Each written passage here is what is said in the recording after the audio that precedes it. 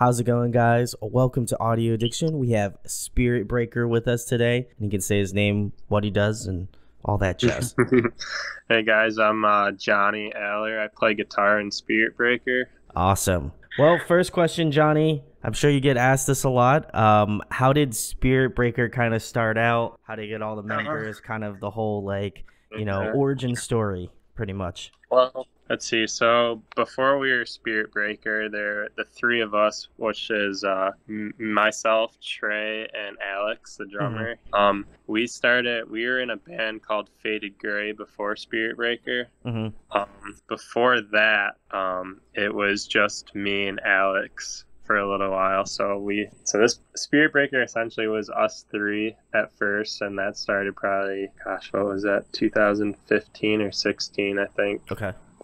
Yep. And then before that, it was Faded Gray, and we were that for a few years, actually. Okay. It's a long time coming. Yeah.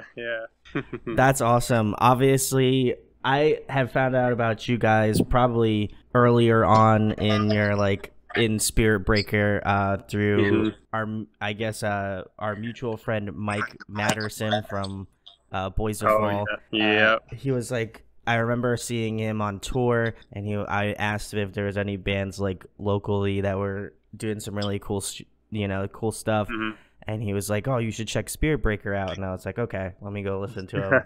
So I went to go check you guys out, and I was like, "Man, these guys are great." I was like, "I should hit them up." And then I just blanked. And then when I got the email from shoutouts to Tim of Adam Splitter, I was like, I gotta ask them to come on because it would be very cool. So shoutouts to Mike, love you, Mike. Go check out Boys of Fall too; they're great. But how does it feel to kind of to sign to Solid State? And they're I feel like they're one of the bigger labels in the scene as of currently. And how did you guys kind of receive that sort of thing? Because I imagine working as a band for such a long time, it must be a cool feeling to be on a cool label like that. With Fit for a King. August Burns Red used to be on it, stuff like that. It's very cool. Yeah, I mean, obviously Solid State is it's awesome.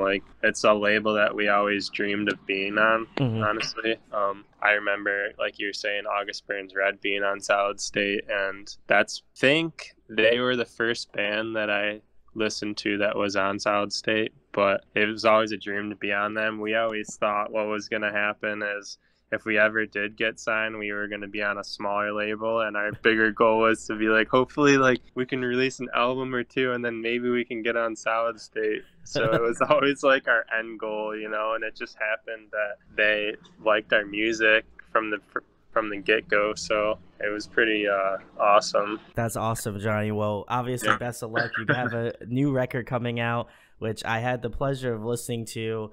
I went to a show yesterday, and I was just listening. I streamed the whole thing, and I was listening to the whole thing. It's called Cura Nata. I'm pretty sure I pronunciated that right. What's kind of the meaning behind that? Because I'm very curious on obviously I know you don't write the lyrical aspect of it, but I guess musically it kind of, at least for me, there's parts where it's really cool and it has this instrumental sort of experimental sort of feel to it, and then there's some tracks that are really heavy and really aggressive, and I love it. I guess, how did you guys kind of try to find the balance between having some beautiful kind of ethereal aspects to the new album and being heavy, because obviously we all love the heavy shit. So I've always, in my writing, I always love emotional music. I feel like it's more powerful because you can connect to it very easily. So I always love to have the really emotional high guitars and stuff like that in it. But we also knew that we really wanted it to be an aggressive album. And with our a lot of the different members in the bands they like very different styles of music. Sure, yeah. I think one of my biggest influences is country music, if you can believe that. I cannot. That would have been my last thought, honestly. Yeah, so like I literally love country. I listen to it all the time, and it has really no aspects of country in it at all. But like I joke with the band all the time. I'm like, yeah, dude, I'm getting my inspiration for this next song from this country song, and they're like, how is this even possible? But so we knew we wanted to make an aggressive album, and I listened to be honest, a lot of Architects. Yeah.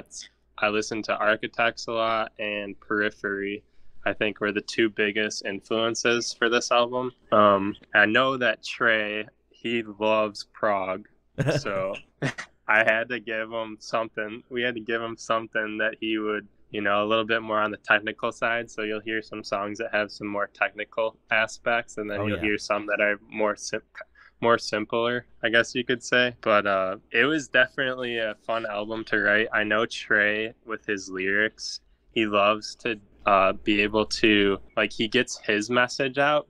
But if you're a listener, you can kind of take what he says lyrically and transform it into however you want to. Because I know I'm like, you can get a lot of different takes out of what he writes. Like, oh, he means this. No, he means this. And he's like, he loves the fact that he can do that because everyone can connect to it that way instead of it just being limited to, oh, no, it's just this. You know what I mean? Oh, yeah. I totally agree with that because thus far, I think I've listened to it all the way through, front to back, I think like 4 times now, and it's really cool. The ride is really neat. I will say, Trey, if you watch this, your screaming is nuts.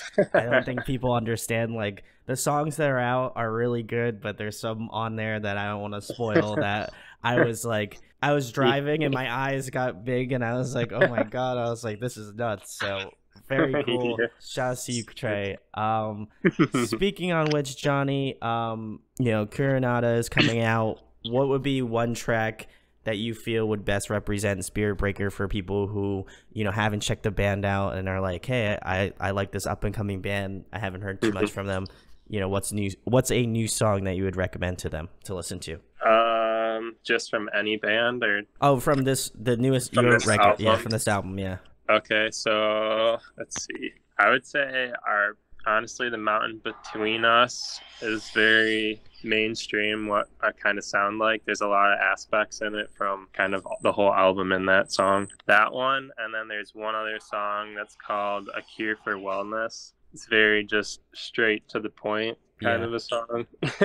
So I would say probably either of those two. Ooh, those are good choices. Yeah. I would probably say, oh man, I have to let me see the track list. I'm trying to think of. Yeah, which one's your favorite? Yeah, that's tough. Oh man, you're gonna put me on the spot. I actually dug the first track a lot. Stardust Memory, just because that one was like really like open. I love, like, I know there's some like female vocals on it, which I thought was really neat. So I would say just off of the pure, like, this is different, I like it, and I imagine most people may or may not like it. I'm not entirely sure, just because everybody's expecting just like the heavy shit to kick right in. But that one was really cool. That one took me by surprise. But I would probably say Pure Fury and Wonder. That one was that one was nuts. I really dug that one. There's definitely some heavier ones like later on that I wasn't technically like paying attention to the song, but if the song came on, I'd know exactly which one it is. But yeah, the whole thing, like I would say, like, anything beyond in heaven is just like super dummy heavy. So if you guys are waiting for some heavier tracks, I'd recommend wait until that record comes out in August. But the next question, Johnny, I think you kind of answered it a little bit, but who kind of got you started playing guitar? Who influenced you early on, and who influences you currently right now? Well, let's see. I started playing when I was like in elementary school, and it would be my cousin would be the person that influenced me into playing guitar for the first time. I think very cool. My very first guitar, I think, was from Walmart. First act. I know that feels. Yeah, I know. You get those box sets with the guitar, the little baby. I know what you're talking about. Yep. Oh yeah, dude. So that's where I started it, and back then, man, it was like Blink 182, I think, was the first song I ever learned on guitar, or band rather. And yeah, I mean, but I get my influences a lot from, I love, like I was saying, country music, but I listen to a lot of like 70s and 80s classic rock. Nice. Yeah, Like, same. I think Boston and the Eagles are like two of my favorites. So yeah, I mean, I listen to a lot of different things outside of metal, but yeah, that's really where I get it. There we go. Love that. I, as also a major Boston fan, I could totally agree with you on that. So I'm glad that you referenced them. Again, that whole country thing really throws me for a loop. I will have to listen back to this record. Maybe I'll have to hear some like just like very obscure country riff going on there. But next question, Johnny. If you guys could pick a song to cover, what would it be? Oh man, I would love to cover anything from Architects. Oh, just nice. because. But I do love like Invent Animate. Yeah. So if I could learn how to play them, that would be sick. That's try, fair. you know, or like I've been listening to Era forever since their first album, and I can't even understand half the stuff they play. So I feel that. It's like you look at some of their guitar riffs and you're just like, I don't get it. I don't get how good you guys are at doing this, but you do you. I respect those answers a lot. I love both of those bands, so I feel like, hopefully in the future, guys, if you have any recommendations for Spirit Breaker, drop them in the comments. I'm sure they'll check them out. Who knows? Why not? They may cover it. But the next question, Johnny, what are you listening to currently? What's on your Spotify? What do you kind of listen to on a day-to-day basis? Dude, I've been listening to a lot of Spirit Box. Oh yeah, I've been listening to Spirit Box. I was jamming While She Sleeps the other day. Nice, yeah. What else was I listening to? I was listening to Era's new album. Yep, they're self-titled, yeah. Yep, that one. And then there was one other one that I was listening to a lot. It was like a softer, I think it was I See Stars. Oh, like the one that came out a few years ago. The acoustic. I think they did like an acoustic or like it was Treehouse, right? Yeah, that one. Okay, I love that album. Yeah. Nice. Yeah. Okay, I like that. I like that. Any good country artists? Because like I know you mentioned country, so I'm not the biggest fan of country, but if you can try to sway me, I'll listen. All right, well, I'll give you a guy. He is not mainstream like stadium country like you would hear on on the radio. Yeah, he's his name's Chris Stapleton. Okay. He's like he's in my opinion the best country singer right now. He writes all of his own music. He actually ghost writes for half of the actual country artists. He's That's amazing. Wild. He's super talented. Yeah. Shout out to Chris Stapleton. Yeah. Holding it down. You could expect a Spirit Breaker, Chris Stapleton. No, Yeah. I mean, I'm sure Johnny would be very stoked on that. I don't know about the rest of the band. I try and persuade them all the time, man. Listen, I don't feel like they would turn down if you got Chris Stapleton in the booth with you guys. I'm pretty sure they would be like, okay, that's fine. Well, let's do it. Yeah. But next question, Johnny, another fun one. What is your favorite food to eat? What's your go-to? Oh, man, I love steak. Ooh. Steak or pizza, honestly. I'd say either of those two. Solid choices. Solid choices. I feel that. Yeah. Next question, Johnny. If you were to pick somebody to collaborate with on an up-and-coming Spirit Breaker record, who'd you want to work with? Ooh. Oh, my gosh. So many options. I'd say Jesse Cash would be sick. Just because of his clean vocals and his ability to write insane riffs. Oh, yeah.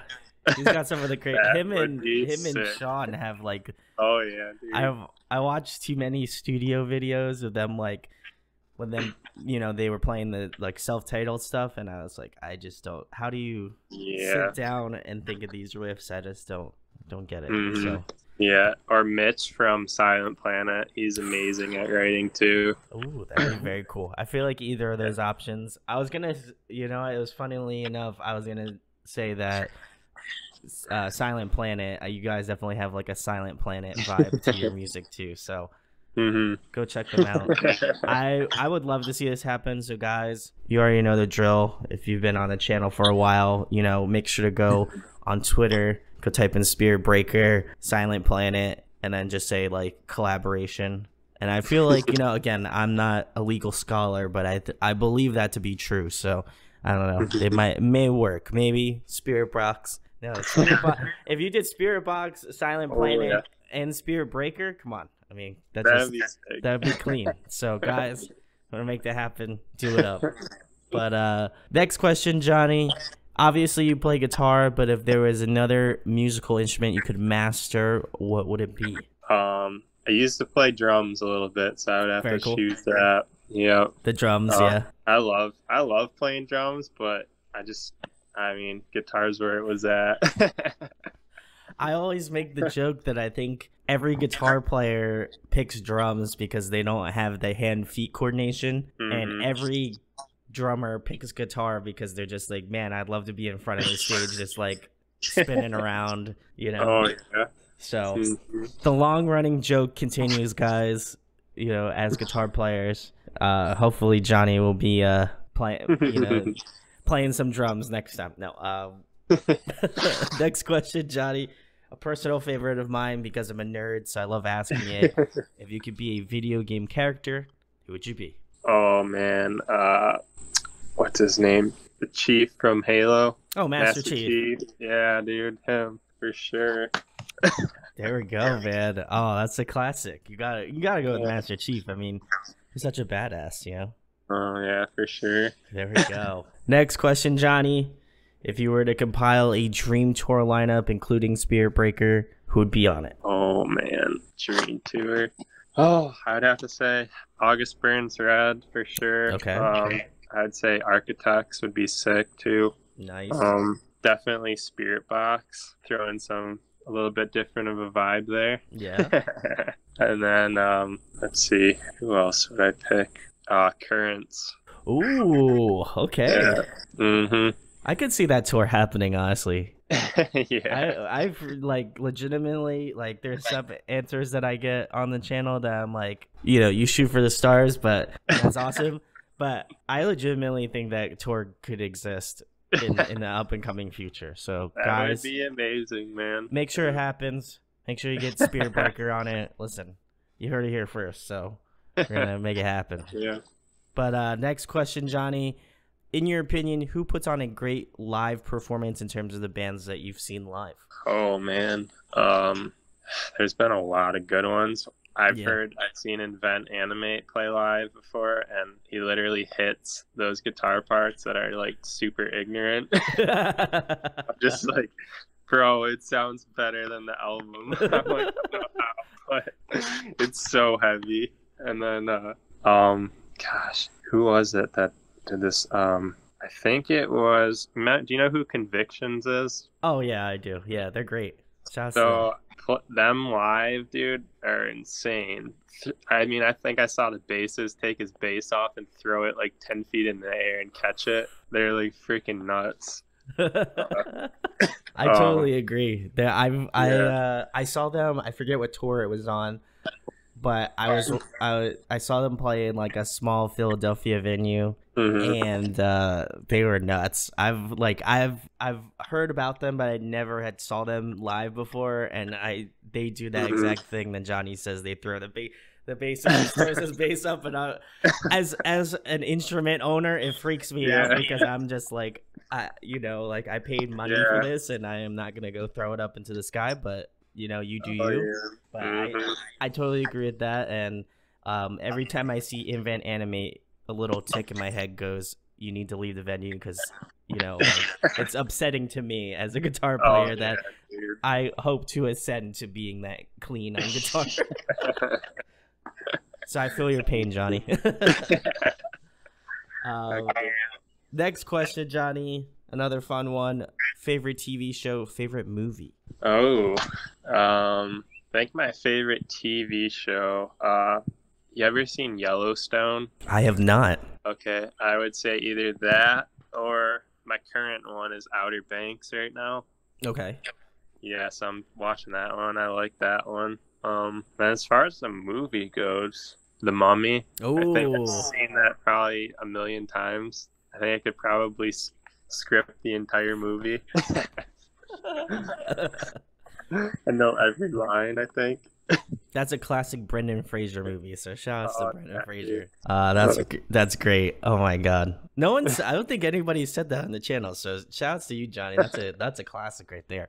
So yeah. Next question, Johnny. Ironically enough, kind of desert themed a little bit, but if you were trapped on a desert island for the next month and there was one album you could bring with you to listen to, what would it be? Ooh. Let's see.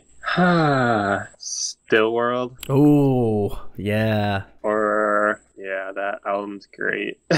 It's so good. That would be hard to beat, I feel, you know? Yeah. Oh, man. That one, or let's see. There's another album that I listened to a million times. Oh, Sempiternal. That Bring Me the Horizon. Yeah. Yeah, that album's great. Yeah, I would.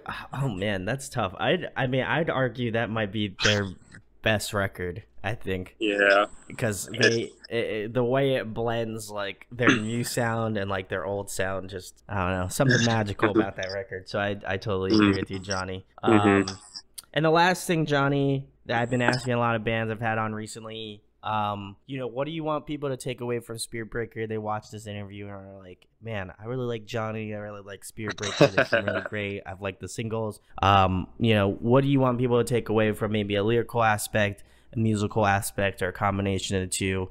I know you guys have a new record coming out, so, we can talk a little bit more about that. But, what do you want people to take away from Spirit Breaker and Cura Nata as a whole? I guess it would be just that we always write music where it's either, if there's half of it's positive, the other half of it's going to be somewhat negative, because you can't have one without the other. So Trey loves to write his lyrics based on, hey, this is all the bad stuff happening that you can relate to, like whether it's in our life or the listener's life. But then in the next song, there'll be an uplifting song, like for instance, Hello Drifter and A Mountain Between Us are connected. I don't know if you noticed that or not, but so there's two different versions or sides to those two. So we're always going to say things that are, I guess you could say, real. Like we want to have that emotional connection. That's how we've always been. I think that's something we'll probably always do. And I can see us always being heavy. Not going country. Yeah, it's always gonna be heavy, and there might be some slower songs on the album, but they're always gonna have that punch to it somewhere. So I totally agree. Like I said, I've listened through to it about 4 to 5 times now at this point, and it's really cool to see. And I'm glad you mentioned like the I don't know, like the yin to the yang sort of thing, where you have one track that is obviously like lyrically relatable and has those heavy topics, but then also like there's stuff that is more like positive and like, hey, you can get through this sort of stuff. And I like the balance of that. I feel like a lot of bands kind of, I don't want to say play around with like metaphors, because there's definitely certain bands that do that well. But I feel like the way that you guys kind of approach this, in the way that there is some heavy stuff and there's heavy topics, and the song could also be heavy, but just the way that you guys kind of balance the two things, I think is really well executed. And, like I said, I'm very excited for people to finally check it out when it comes out on the 13th. So guys, go pick it up. Please go support Spirit Breaker. I'm low-key mad there's no vinyl, because I'm a vinyl fiend, but fingers crossed, Solid State. I know. Please make a vinyl. That'd be great. I know that's asking a lot now, but if it's in the future, I'd love to have it on vinyl. But Johnny, I'm gonna give the floor to you. Tell the people where they can find you guys out on social media, what you guys have coming up, anything else you'd like to plug, talk about, things of that nature. Yeah, so like he was saying, next Friday, August 13th, the album's coming out. Oh yeah, we're excited. A little nervous too, I guess you could say. But yeah, and I mean, we have another music video coming out. It'll be right after the album drops, so keep an eye out for that. Yeah, and then you can find all of our songs obviously are on Spotify and Apple Music and on YouTube too if you want to check out that. Yeah, we are working on some tours. Nothing set in stone yet, but some of them are with some other signed bands, so that's all I can really tell you. So we'll see how that goes. Fingers crossed we can all continue to play music, you know. They don't shut us down again.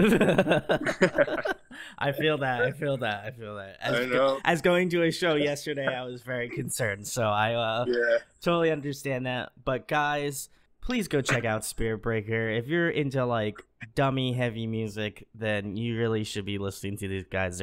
They're fantastic, and it's not because Johnny's on here and because he paid me $20, you know, to say that. No, I'm kidding. But for real, go check out Spirit Breaker. They're awesome.